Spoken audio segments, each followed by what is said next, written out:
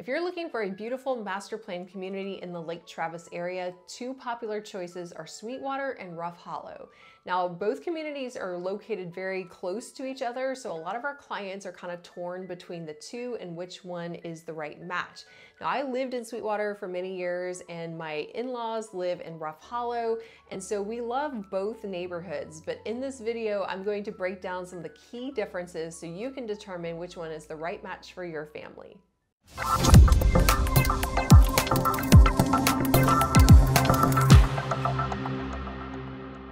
So first of all, let's talk location. So both communities are located going out west to Highway 71, just past the Bee Cave Galleria. So a great thing about both neighborhoods is that you have easy access to all of the shopping and restaurants and amenities in the Bee Cave and Lakeway areas.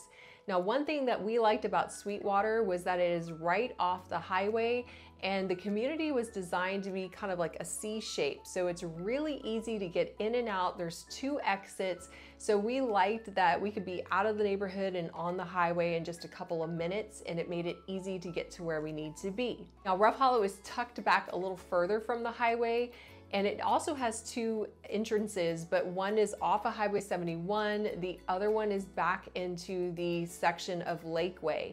So it may take a few extra minutes to get out of the neighborhood. It's a little more of a windier drive to get in and out, but you can still easily access the things in Bee Cave and in the Lakeway area. So now let's talk about amenities. So Rough Hollow is what I would call a lifestyle community. In fact, the people that usually buy there buy because they have fallen in love with all of the amenities that this neighborhood has to offer.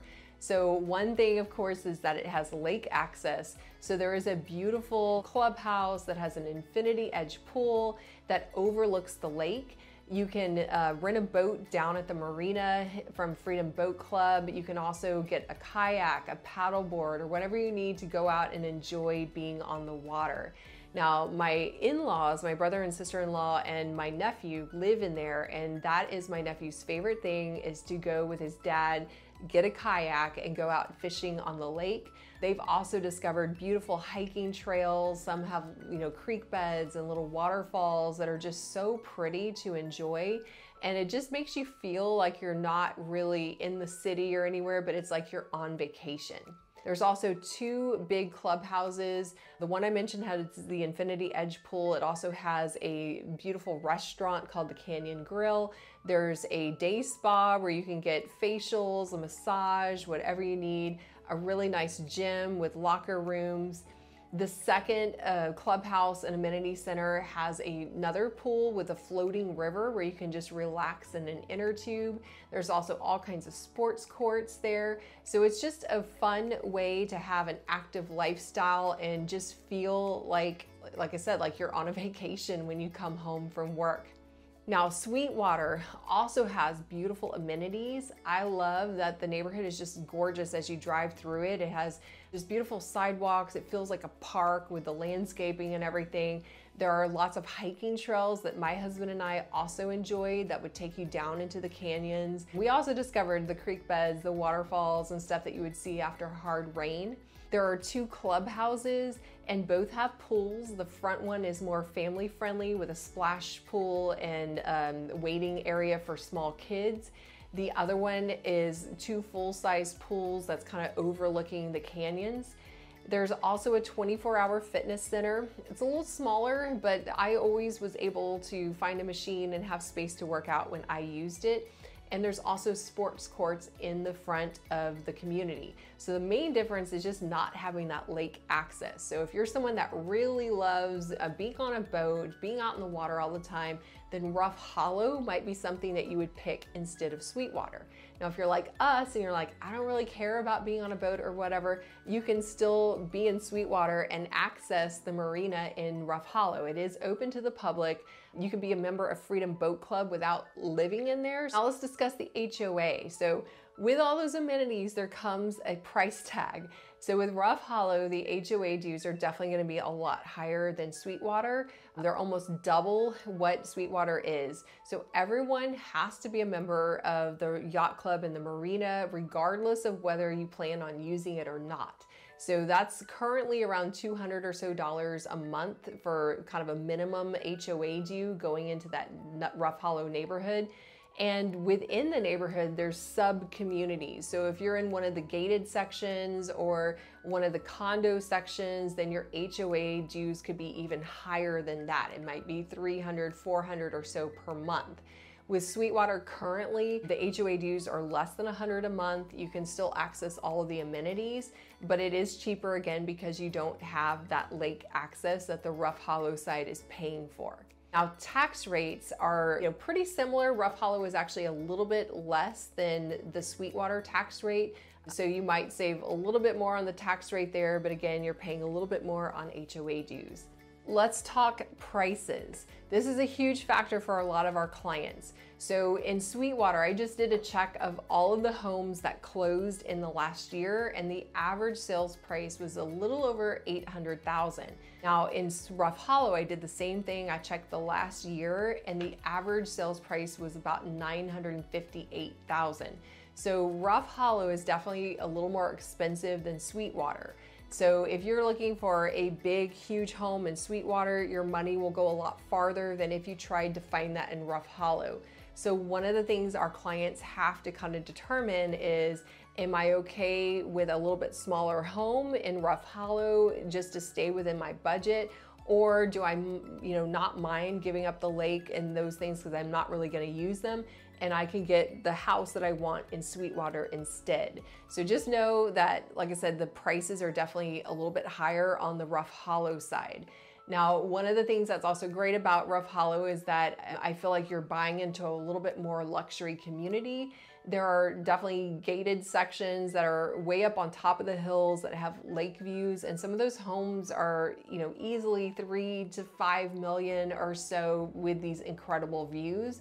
So if you're buying in Rough Hollow, kind of at the bottom of the neighborhood, you've got those higher end homes that are also helping you bring your price up. In Sweetwater, some of the more expensive homes in the gated section right now are starting in the low, like 1 million mark. They may go up to 2.5 or so, but they're not anywhere near like the 3, 4, 5 million range that you might find in Rough Hollow.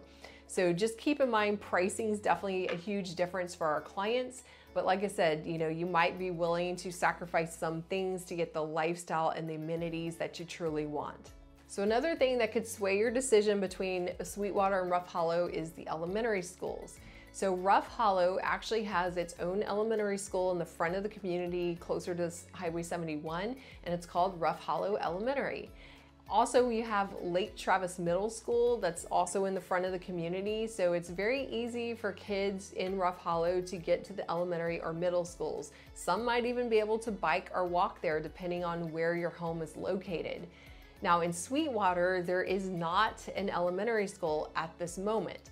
And so that has been something that parents have complained about, but this neighborhood was just not designed in the original plans to have an elementary school, and there's just not space to build one. So the kids in Sweetwater currently attend Rough Hollow Elementary, but in the past they also attended West Cypress Hills. And so that's kind of an unknown factor, is that if the elementary schools get overcrowded, then at some point Sweetwater may get zoned to a different elementary school. It's also currently zoned to Lake Travis Middle. So regardless, the kids are in Lake Travis, which overall have decent ratings, but there's just the unknown of that the elementary school boundaries could change at some point depending on how crowded these schools get. Now let's talk about the views. Both communities have absolutely gorgeous rolling hills. You can get incredible views from Sweetwater. You're obviously not going to see the lake from Sweetwater, but depending on where you're at in the backside of the community, on the high parts of the hills, you can actually see the skyline of downtown Austin, which is pretty incredible. So a lot of our clients just fall in love with those big hilltop views. On the Rough Hollow side, it is possible to get a lake view. It still has big dramatic rolling hills, and I would say that's probably the main thing that I love about both of those communities, because a lot of the other neighborhoods just don't have that same topography as these two neighborhoods do. Now, if I had to say something negative on Rough Hollow, is that it does have those gigantic power lines that run through the community.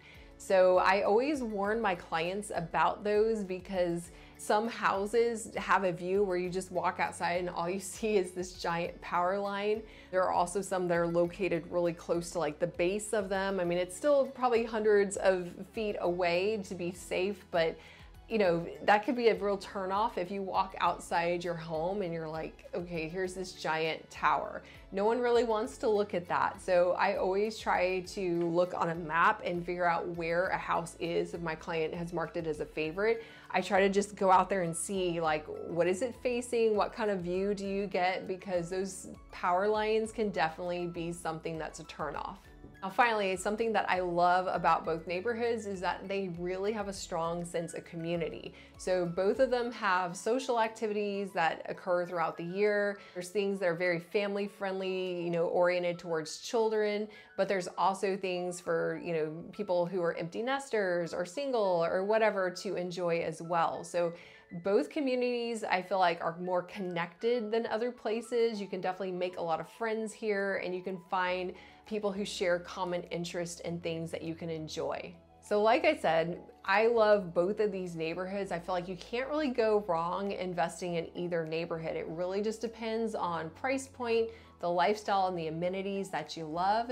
If you have further questions about either neighborhood, drop it in the comments below or call us to schedule a tour.